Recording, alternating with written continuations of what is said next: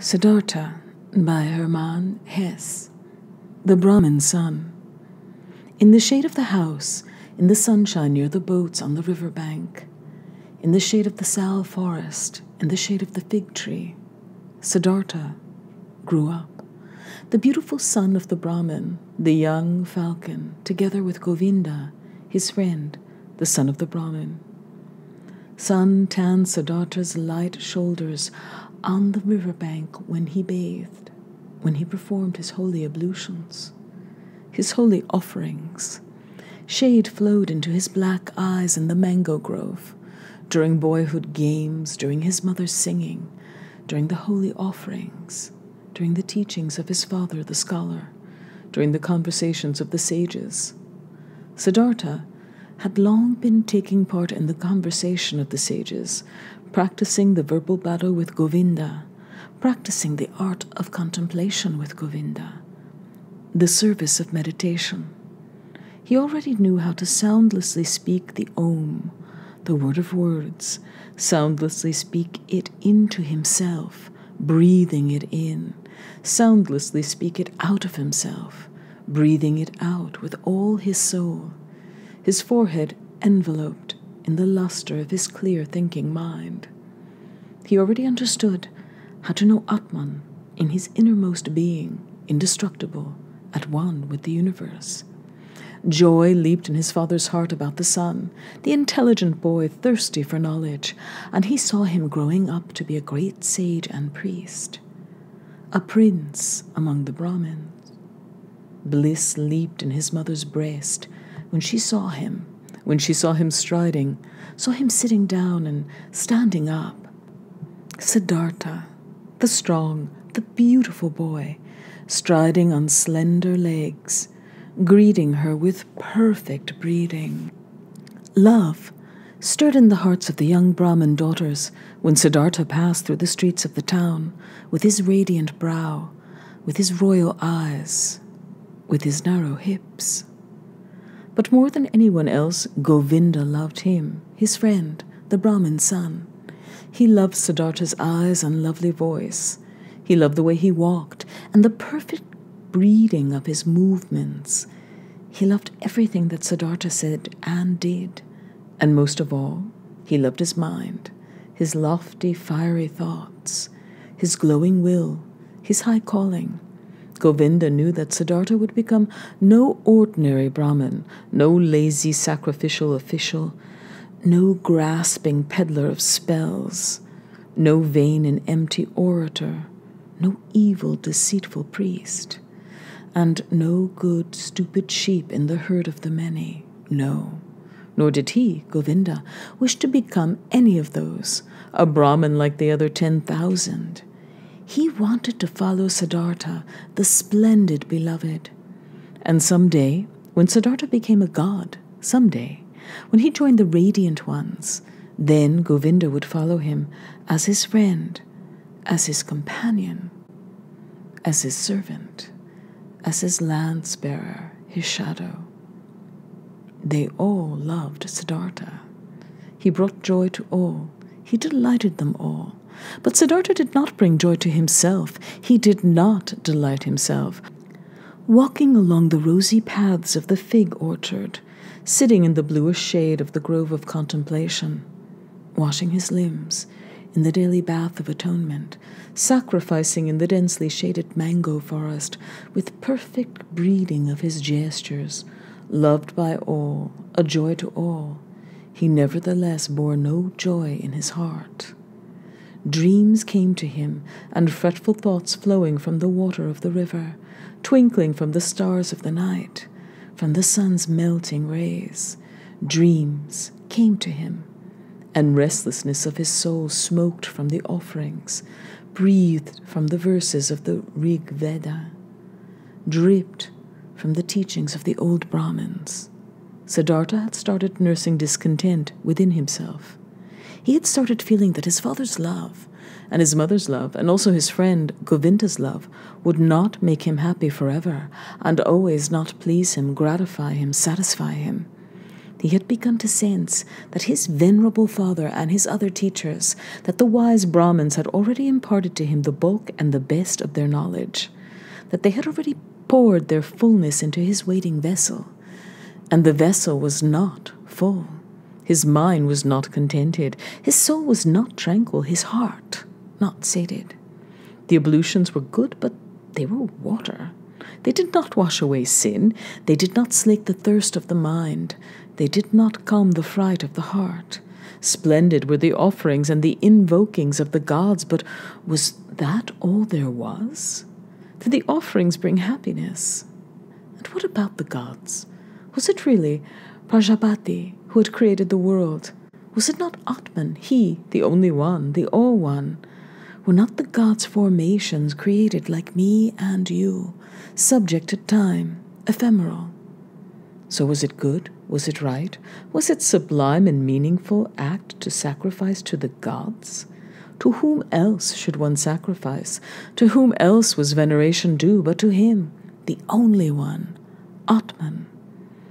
And where was Atman to be found? Where did he dwell? Where did his eternal heart beat, if not in one's own self? In the innermost, in the indestructible essence that every person bore within. But where? Where was this self, this innermost self, this ultimate? It was not flesh and blood. It was not thinking or consciousness. That was what the wisest teach. But then where? Where was it? To pierce there, to the self, to myself, to Atman. Was there any other path worth seeking? Ah, but no one showed this path. No one knew it, not his father, not the teachers and sages, not the holy, sacrificial chants. They knew everything. The Brahmins and their holy books, they knew everything. They had concerned themselves with everything, and with more than everything. The creation of the world, the genesis of speech, of food, of inhaling, of exhaling, the orders of the senses, the deeds of the gods. They knew an infinite amount. But was it worthwhile knowing all this if you did not know the one and only, the most important, the only important thing? True, many verses in the holy books, especially in the Upanishads of Samaveda, spoke about this innermost and ultimate, glorious verses. Thy soul is the entire world, they said, and it was written that in sleep, in deep sleep, a human being goes into his innermost and dwells in Atman. Wonderful wisdom was in these verses. All the wisdom of the wisest was gathered here in magical words, as pure as honey gathered by bees. No, there was no disdaining the tremendous amount of knowledge collected and preserved here by countless generations of wise Brahmins. But where were the Brahmins?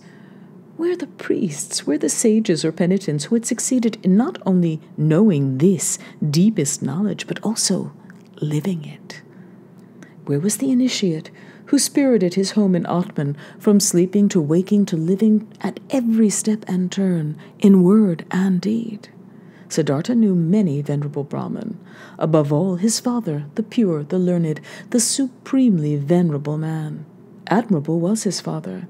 Still and noble was his bearing, pure was his life, wise were his words, fine and noble thoughts dwelled in his brow. But even he, the man who knew so much, did he live in bliss? Was he at peace? Was he not also a seeker, a thirster? Did he not always and always again have to drink, a thirster, from the holy sources, from the sacrifices, from the books, from the dialogues of the Brahmins? Why must he, the irreproachable man, wash away sin every day, strive for purification every day anew? Was Atman not in him? Did not the primal source flow in his own heart? One had to find it, the primal source in one's own self. One had to make it one's own. Everything else was seeking, was detour, was confusion. Those were Siddhartha's thoughts. That was his thirst. That was his suffering. Often he murmured these words, from a Chandagoya Upanishad. Truly, the name of Brahma is Satya. Verily, he who knows this enters the celestial world every day. It often seemed close, the celestial world, but he never fully reached it, never slaked his ultimate thirst. And among all the wise and wisest whom he knew, and whose instruction he partook, none of them had reached it, the celestial world. None had fully slaked it, the eternal thirst. Govinda, Siddhartha spoke to his friend. Govinda, dear friend, come with me to the banyan tree. Let us meditate. They went to the banyan tree. They sat down.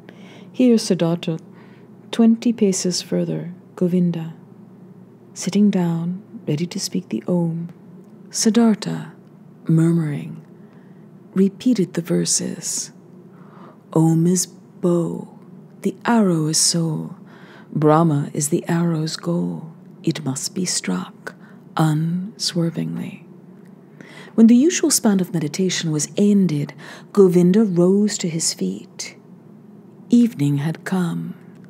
It was time for the ablutions of the evening hour. He called Siddhartha's name. Siddhartha did not respond. Siddhartha sat, absorbed, his eyes rigidly fixed on a very far goal, the tip of his tongue protruding slightly between his teeth. He seemed not to be breathing. Thus he sat, wrapped in meditation, thinking Om, his soul sent out as an arrow to Brahma. Once, samanas had passed through Siddhartha's town, wandering ascetics, 3 gaunt, spent men, not old, not young, with dusty and bloody shoulders, well nigh naked, singed by the sun, circled by solitude, foe and foreign to the world, strangers and haggard jackals in the realm of men. From them a hot scent of silent passion came wafting, a scent of devastating service, of pitiless unselfing. In the evening, after the hour of contemplation, Siddhartha said to Govinda, Tomorrow morning, my friend, Siddhartha will join the samanas. He will become a samana. Govinda blanched upon hearing these words, and in his friend's immobile face he read the resolve, as undivertible as the arrow shot from the bow. Instantly, and at first glance, Govinda realized, now it is beginning. Now Siddhartha is following his path. Now his destiny is starting to sprout, and mine with his. And he turned as pale as a dried banana peel. Oh, Siddhartha, he cried, will your father allow this? Siddhartha looked at him as if awakening from sleep. Swift as an arrow, he read Govinda's soul, read the fear, read the devotion. Oh, Govinda, he murmured, let us not waste words. Tomorrow at daybreak, I will begin the life of the samanas. Do not speak about it any more. Siddhartha entered the room where his father was sitting on a mat of bast. The son stepped behind the father and stood there until his father sensed that someone was standing behind him. The Brahmin spoke. Is that you, Siddhartha? Then say what you have come to say. Siddhartha spoke. With your permission, my father, I have come to say that I long to leave your house tomorrow and join the ascetics. My longing is to become a samana. May my father have nothing against it. The Brahmin was silent, and silent so long that the stars were wandering across the small window, changing their patterns. By the time the silence in the room ended, mute and motionless, the son stood with crossed arms. Mute and motionless, the father sat on the mat, and the stars drifted across the sky. Then the father said, It is not fitting for a Brahmin to speak angry and violent words, but indignation moves my heart. I do not wish to hear that request a second time from your lips." Slowly, the Brahmin rose. Siddhartha stood mute, with crossed arms. "What are you waiting for?" asked the father. Siddhartha said, "You know what." Indignant, the father left the room. Indignant, he sought his bed and lay down. An hour later, since no sleep came to his eyes, the Brahmin got up, paced to and fro, stepped out of the house. He peered through the small window into the room. There he saw Siddhartha standing, with crossed arms, unmoved. His light-colored robe shimmered pale. With distress in his heart, the father returned to his bed. An hour later, since no sleep came to his eyes, the Brahmin got up again, paced to and fro, stepped out of the house, saw the risen moon. He peered through the window. Into the room, there stood Siddhartha, unmoved, with crossed arms, the moonlight mirrored by his bare shins. With anxiety in his heart, the father went back to his bed. And he came again an hour later, and came again 2 hours later, peered through the small window, saw Siddhartha standing in the moonlight, in the starlight, in the darkness, and came again from hour to hour, silent, peered into the room, saw the unmoved stander, filled his heart with anger, filled his heart with apprehension, filled his heart with fear, filled it with sorrow. And in the final hour of night, before the day began, he returned, stepped into the room, and saw the youth standing there. And he looked big and foreign. "Siddhartha," he said, "what are you waiting for?" "You know what? Will you keep standing and waiting until the day becomes noon, becomes evening?" "I will stand and wait." "You will grow tired, Siddhartha." "I will grow tired." "You will fall asleep, Siddhartha." "I will not fall asleep."